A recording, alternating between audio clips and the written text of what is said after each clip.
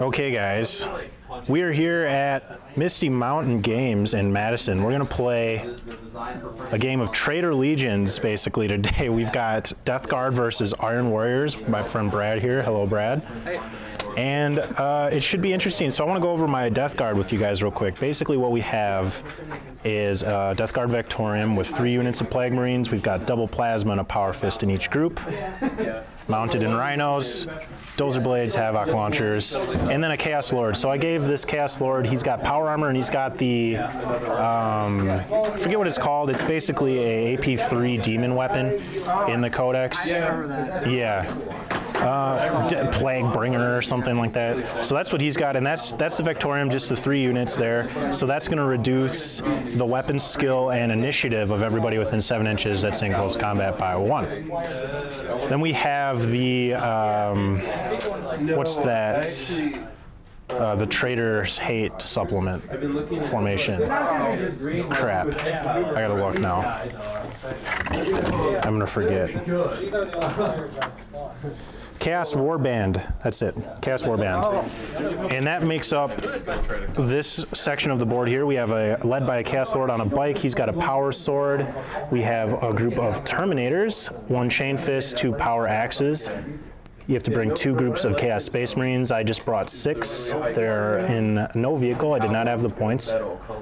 1 flamer in each group. I've got a group of Havocs here with 4 autocannons, and then Chaos Bikes with double plasma. And then the third and final formation is the Cult of Destruction here, which is the ones with the Obliterators and the Warpsmith. So it's 3, you need 3 units of Oblits. I've got 1 group of 2, and then 2 singles, and then the Warpsmith. And then his deal is he can make 1 unit fire twice in a turn, which should be handy. So because I chose the Death Guard, basically the chapter tactics and formation bonuses, everything has Feel No Pain, which is really obnoxious. And then they can also reroll 1s on that Feel No Pain. So that should be interesting.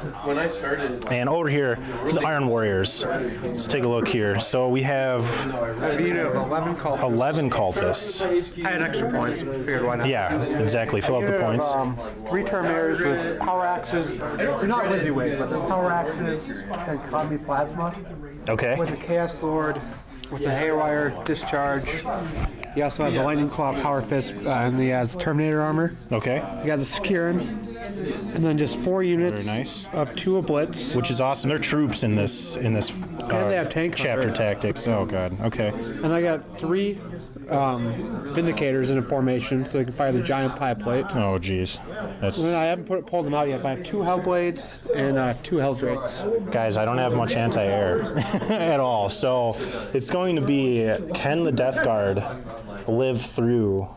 Can we do enough damage? All the damage, yeah, and can you do enough damage? We'll have to find out. It should be interesting, guys. We're going to set up, and we'll come back to you after that.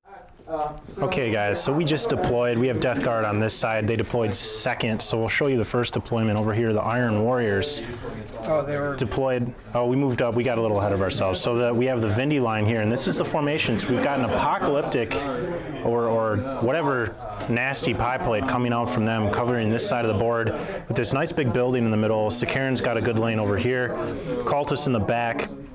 And we have a lot in reserve, all the Oblits, some Terminators, and all the Flyers on the board. So I counter-deployed over here. We've got the bikes on the left flank, Plague Marines split across in their rhinos, and we've got the 2 units of Chaos Space Marines on my backfield objectives, 1 here and 1 here. Hopefully I can live through all of that for a little while at least. We've got the Havocs in the middle here. I wasn't sure where to put them, but I'm going to try to move them up and get them up in this perch on the building. The rest is going to deep strike in. We've got objectives. It's Maelstrom. And we'll have to just see how it goes. All right, Brad, good luck. Yeah, good luck, Jake. I figured you would. It should be a fun game. Let's do it. Okay, so we're doing the draw 3 cards, discard 1. I forget the name of that Maelstrom mission. We drew for the Iron Warriors Objective 1, Domination and Ascendancy. So those are pretty tough to do on turn 1. In the movement phase, he pretty much adjusted forward, moved the Sicaran over there, around, and he elected to take 2 single large blast shots instead of the big apocalyptic blast, and was able to blow up 1 Rhino, but did not kill anybody inside. And then over here, we did have the Sicaran rain some shots down with 1 sponson las cannon, and then the rapid tracking from the accelerator on top was able to remove 1 of the bikes in my squad. So that was pretty much it. Not a whole lot to go on here in turn 1. We both have a lot in reserves. Let's see what happens in the Death Guard response turn. Okay, Death Guard, turn 1, we drew Objective 5, Assassinate and Hold the Line.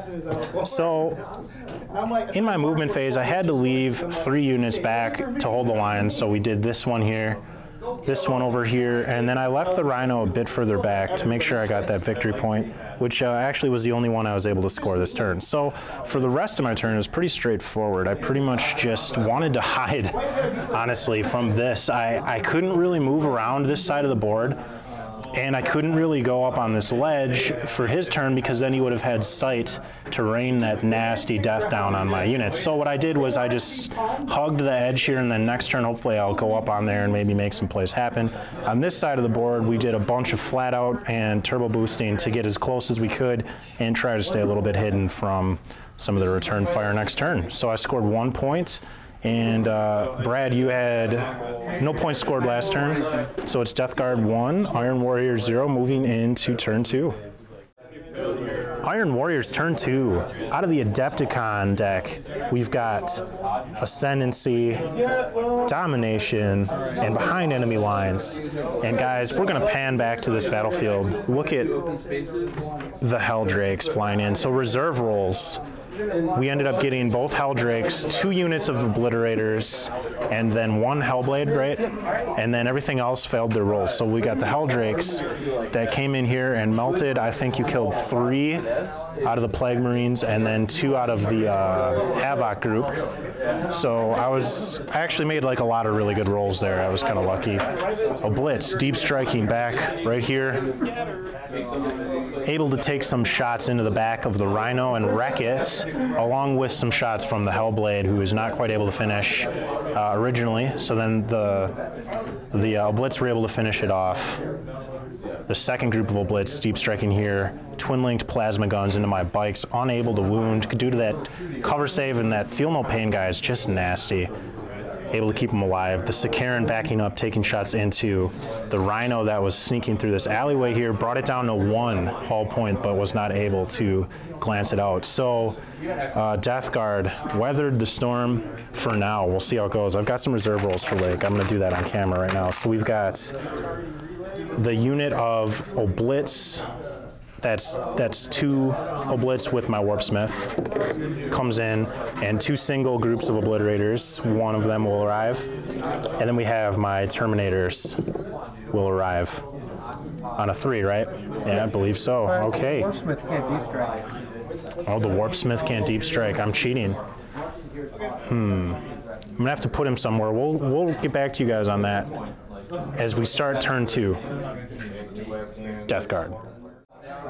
Quick update, guys. Brad was kind enough to let me put this Warpsmith in this Rhino because he turns out he cannot arrive via deep strike, so that's where he is going to end up. In the turn 2 for Death Guard, we drew up Objective 5 again, so we have that twice, and then secure Objective 4. So Objective 4 and 5 are both way back in my enemy's deployment zone. Did you shoot him? Oh, I did not shoot him. We'll take care of that in a second. Thank you. So, with the deep strikes, I did get the Blitz to land here, and then the one that you just saw in the building. These were able to take some multi-melter shots and got a lucky pen into the side armor of the Sicaran, blowing it up. We moved the bikes up. The Warlord ended up taking a wound to a difficult terrain or a dangerous terrain test, but then I got it back with It Will Not Die from my Warlord trait, which was interesting. We took a bunch of shots on the rest of the board into a Blitz, doing 1 wound to the Obliterator group here, And then we did 1 wound before charging in to this unit, and then he saved all the wounds I did with 6 up Feel No Pain, so that was pretty nice. Over here we're locked in combat. These Terminators mishapped, and my opponent placed them back here. I should have placed them in the corner, but oh well. Yeah, well, they're still not getting anywhere, so that's fine. Over on that edge of the table, and really we're just digging in, trying to live and try to score some points on the board. So I scored none.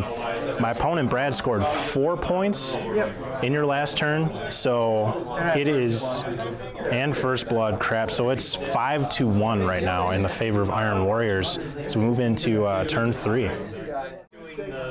At the top of the third, we had pretty much no good cards. I'm not even going to show them that were drawn for the Iron Warriors. He was not able to attain any of them. We did get some deep strikes coming in. A blitz landing here. Over on this side, he's Terminators with his Warlord landing, almost scattering off the board, but was able to hang on.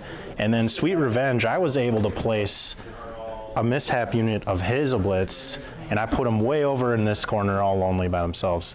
In his turn, he was able to do a lot of damage on this side of the table using the Apocalyptic Blast into my unit of bikes, killing 2, leaving my Warlord with 1 wound.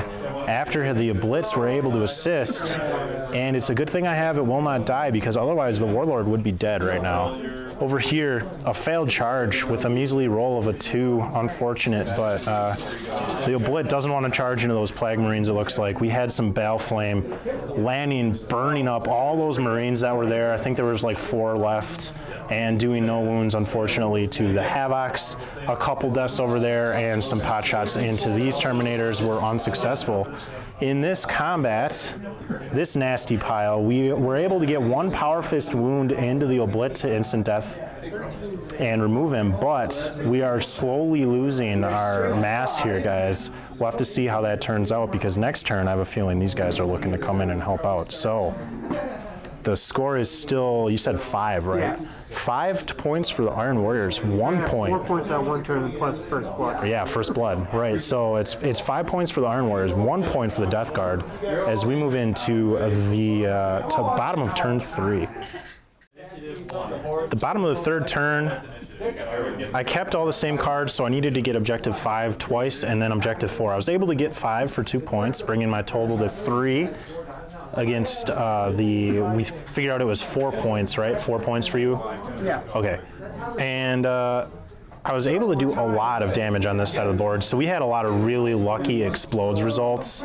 I shot the Obliterator on this building into the rear armor with Melta, and then we had some multi-Melta coming into the front, and I was able to remove 2 of those Vindicators on this side of the board. And the rest of the board, really not much else happened other than this combat finally broke. My Power Fist was able to come in and remove the remaining Oblit, and then I was able to consolidate away, trying to run from this scary-ass Terminator unit, because that's also a Chaos Lord in there. That's pretty much it. As we take a look across the board, we've got 2 plus turns left, and it's neck and neck right now, so let's see what happens as we move into the 4th. In the top of the 4th turn, a very successful turn for the Iron Warriors. As we start on this side of the board, we had a failed charge from this unit. They needed 9 and were unable to get to this Chaos Lord's unit, but with some Combi Plasma, they were able to take out the remaining Marine here that had a Power Fist. That was handy. This Helldrake in hover mode trying to take out this very resilient unit of Havocs here, killing 2, 1 remaining, and this is the saddest story of the entire match. We have an Obliterator here, so he deep struck here turn 2, tried to make, it was like a 4-inch charge on turn 3 and failed it, and he needed a 3-inch charge here because he's going through difficult terrain, and rolled Snake Eyes. So this is, it's one of those things that just, it's 40K, right? That sucks. And then over here we had the Warlord taken out by combined fire from the remaining Vindicator, extracting some vengeance for its fallen squadron mates. The Hellblade coming in, taking shots in, and then the Oblitz also taking some Meltas over into the Warlord, and it was like you barely got him. It took all 3 of those things to take him out, but you did get a ton of points for that. So you're up to 7 to 3 for the Death Guard. As we move into the bottom of the 4th, let's see what we can pull off. In the bottom of turn 4, Death Guard's turn, I needed to get objective 4 and objective 2. So objective 2 was here. I was able to sneak one of my remaining Havoc up there with objective secured from the cast warband and took that. Objective 4 was here, and I was able to secure that with my Blitz, who charged in and were able to wreck the Vindy there only by one wound. Like, I only did 1 with all those attacks. It was scary. I took, let's see, shots here from that oblit, this remaining oblit who deep struck in, and then I took the autocannon shots into this Helldrake who's on the hover mode, but I missed everything, so he's still alive. And over here, I got really lucky with some bolter shots and removed 2 of the Terminators in this unit, so it's a little less scary now, and hopefully I will be able to live through on this kind of corner. And I put that poor clumsy Obliterator out of his misery. I was able to charge and make that distance in, and I got him before his initiative step. Scoring 2 points, it is now 5-7 in favor of the Iron Warriors. So this could potentially be the last turn, because it's 5-7, right? So we'll have to see. It's going to be close, guys. Let's move in and see what happens in the 5th turn. Where is 8? The end of turn 5, the top of turn 5 rather. Very close game, guys. So over here, basically what happened is he drew the card where you need to have at least 2 objectives and twice as many as your opponent, I think is how it's worded. Yeah. So what he was trying to do was get 6 here, 5 here, and then he wanted to get 4. He needed a 3-inch run and rolled a 2. So the dice are just killing him today, because these are OBSEC, and this is not. So he would have been able to take 4. He killed my last lone Havoc up here on objective marker 2. And then the only other objectives were the one here that I was holding without anything else really around, and objective 1 here. So I was somehow able to live through a Bale Flamer, the Hellblade fire over here, shots raining down, and then a combat from the Chaos Lord in Terminator armor and this other Terminator here. Somehow I'm alive. It's that Feel No Pain, guys. It's just really, Feel No Pain rerolling 1s is just ridiculously strong on anything with the Mark of Nurgle, because you need strength 10 to instant death them to get by that Feel No Pain. It's just really hard to get that. So he did manage to score a point. So you are at 8 to my 5 points. So I need to get at least 3 points to tie. This could be the last turn. Let's find out as we move into the bottom of 5. Okay, guys, so we just finished the bottom of 5. Death Guard trying to rally back and get as many points as I could to tie the game as it stood. I was able to score 2 points, bringing my total to 7. As we look across the board, you can kind of see that it ended. The end of the game kind of went as we thought it would. There were a lot of flyers still remaining on the board, just peppering the living hell out of all of my Death Guard units. I was just trying to stay alive, and we rolled already. The game did end this turn, so the final score we tallied up, it was 11 for the Iron Warriors, 8 for the Death Guard. A very good game. And I don't know, man. I think if it would have went more turns, I think you still would have had it. Yeah, it was going to be close. Yeah, like, because if we look here, I mean, this is your Chaos Lord, your Warlord in combat. They were screwed. I could have maybe brought over this unit. One for objective marker 6. Yeah, so, and I mean, over here, you had this side of the board for sure. I mean, you've got 2 Oblits here, 2 Oblits way back there that I placed, but they're still in kind of a nice spot to confront my Oblits. And these flyers, I can't deal with them, so you would have... It's going to be close. I think it depends on the cards. Yeah, the cards could have changed it, but yeah, that was a good game, man. Let's do a handshake on the camera. Well played, man. And that was a lot of fun. Any thoughts? Anything you want to close out with? I might change it. I was worried about not having enough troops, like, for my army. Not enough troops? Well, yeah, that's true. But because you have the Oblits as troops, they're good, but they're so expensive. Yeah, they're each 140. I like the 3 Vindicators. And they kind of scared you away, but... Oh yeah, those Vindicators were definitely scary, that's for sure. Well, and it took me all game to kill them. I only got them turn 4. And I was able to take him out, but I had to make my way all the way across. So, well played, man. Thanks for watching, guys. We'll catch you in the next one. Have a great day. And hey, guess who it is? It's Wargamer Sean, loser, in the flesh. Hang on, I gotta do. See you later, guys. Look at this guy. He's stealing the terrain. Somebody report this guy. See you guys. Magnus does not rule. I'm closing the camera. Goodbye. How the game goes, Sean?